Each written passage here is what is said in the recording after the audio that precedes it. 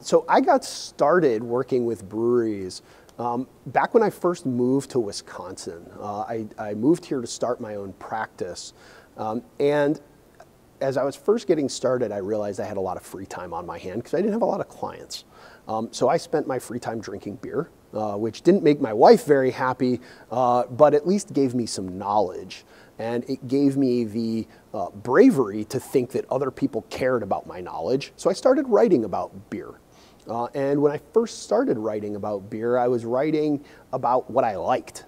And as I started writing about what I liked, I quickly realized that the people who were making the stuff that I liked didn't know a whole lot about running businesses, and certainly didn't know a whole lot about forming businesses. And these were things that I knew a lot about. So I started writing about the business of beer in addition to just the things that I liked.